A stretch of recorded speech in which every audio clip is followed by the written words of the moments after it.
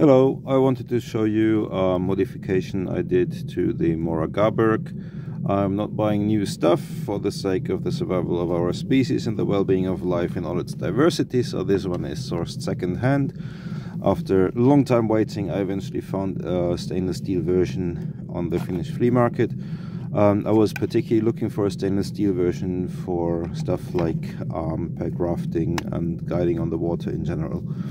So this came with this survival add-on, but I want to show you the modification I did. So this is the original loop hanger that is on the knife, and I wanted to have a loop that I can open to take it off a belt or add it on the belt. So I wanted something that you can see here. So now I have made this strap, just a simple strap with some Velcro that I sewed onto it.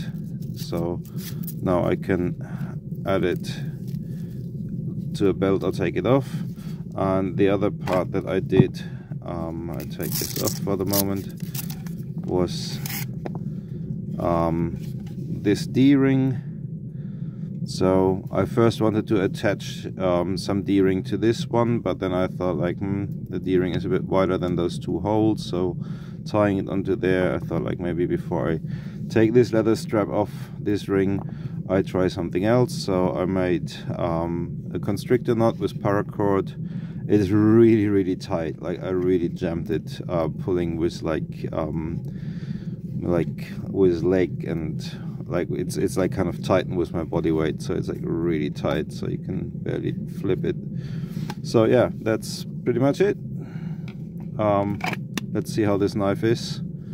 It's nice because it's second-hand and it's a mora and it's full tang and stainless, so let's see how it goes. Okay, hey there, have good times and have a look on my channel.